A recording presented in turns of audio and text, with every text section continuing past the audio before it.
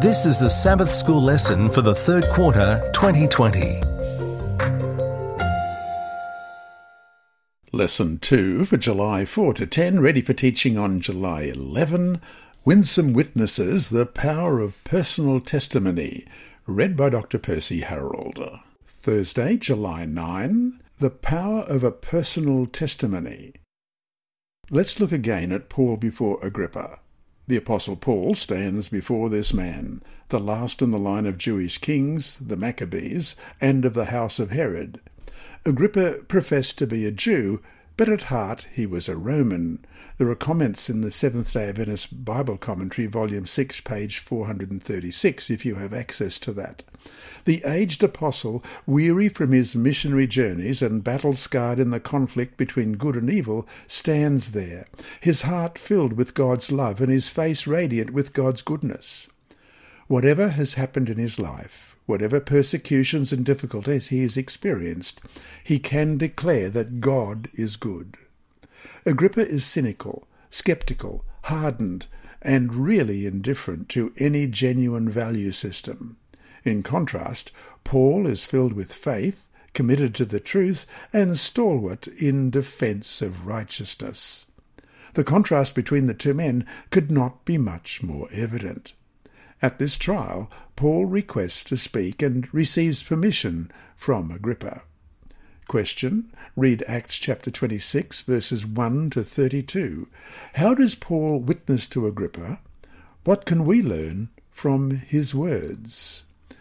Acts 26, beginning at verse 1. Then Agrippa said to Paul, "You are permitted to speak for yourself." So Paul stretched out his hand and answered for himself, "I think myself happy, King Agrippa, because today I shall answer for myself before you concerning all the things which I am accused by the Jews, especially because you are expert in all customs and questions which have to do with the Jews. Therefore I beg you to hear me patiently. My manner of life from my youth, which was spent from the beginning among my own nation in Jerusalem, all the Jews know. They knew me from the first, if they were willing to testify that according to the strictest sect of our religion I lived a Pharisee. And now I stand and am judged for the hope of the promise made by God to our fathers. To this promise our 12 tribes, earnestly serving God night and day, hope to attain. For this hope's sake, King Agrippa, I am accused by the Jews. Why should it be thought incredible by you that God raises the dead? Indeed, I myself thought I must do many things contrary to the name of Jesus of Nazareth. This I also did in Jerusalem, and many of the saints I shut up in prison, having received authority from the chief priests. And, when they were put to death, I cast my vote against them. And I punished them often in every synagogue, and compelled them to blaspheme. And being exceedingly enraged against them, I persecuted them even to foreign cities. While thus occupied, as I journeyed to Damascus with authority and commission from the chief priests, at midday, O king, along the road I saw a light from heaven, brighter than the sun, shining around me and those who journeyed with me. And when we all had fallen to the ground, I heard a voice speaking to me and saying in the Hebrew language, "Saul, Saul, why are you persecuting me? It is hard for you to kick against the goads." So I said, "Who are you, Lord?" And he said, "I am Jesus whom you are persecuting. But rise and stand on your feet, for I have appeared to you for this purpose, to make you a minister and a witness both of the things which you have seen and of the things which I will yet reveal to you. I will deliver you from the Jewish people as well as from the Gentiles, to whom I now send you, to open their eyes, in order to turn them from darkness to light, and from the power of Satan to God, that they may receive forgiveness of sins and an inheritance among those who are sanctified by faith in me. Therefore, King Agrippa, I was not disobedient to the heavenly vision, but declared first to those in Damascus and in Jerusalem and throughout all the region of Judea, and then to the Gentiles, that they should repent, turn to God, and do works befitting repentance. For these reasons the Jews seized me in the temple and tried to kill me. Therefore, having obtained help from God, to this day I stand, witnessing both to small and great, saying no other thing than these which the prophets and Moses said would come, that the Christ would suffer, that he would be the first to rise from the dead, and would proclaim light to the Jewish people and to the Gentiles. Now, as he thus made his defence, Festus said with a loud voice, Paul, you are beside yourself. Much learning is driving you mad. But he said, I am not mad, most noble Festus, but speak the words of truth and reason. For the king, whom I also speak freely, knows these things. For I am convinced that none of these things escapes his attention, since this thing was not done in a corner. King Agrippa, do you believe the prophets? I know that you do believe. Then Agrippa said to Paul, You almost persuade me to become a Christian. And Paul said, I would to God that not only you, but also all who hear me today might become both almost and altogether such as I am, except for these chains.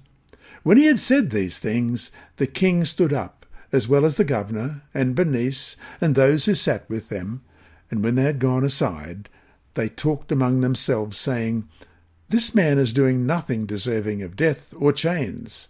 Then Agrippa said to Festus, This man might have been set free if he had not appealed to Caesar.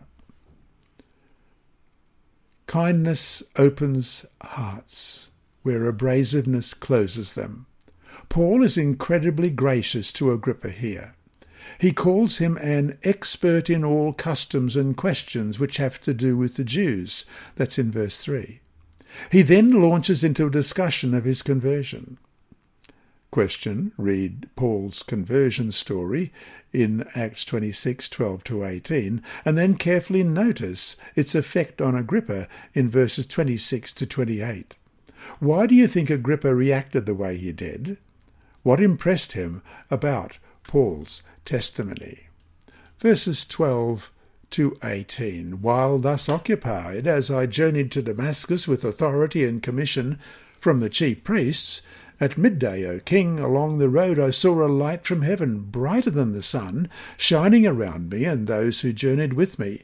And when we all had fallen to the ground, I heard a voice speaking to me and saying in the Hebrew language, Saul, Saul, why are you persecuting me? It is hard for you to kick against the goads. So I said, Who are you, Lord? And he said, I am Jesus, whom you are persecuting. But rise and stand on your feet. For I have appeared to you for this purpose, to make you a minister and a witness both of the things which you have seen and of the things which I will yet reveal to you. I will deliver you from the Jewish people as well as from the Gentiles, to whom I now send you, to open their eyes, in order to turn them from darkness to light, and from the power of Satan to God, that they may receive forgiveness of sins and an inheritance among those who are sanctified by faith in me. And then Agrippa's response, beginning in verse 26.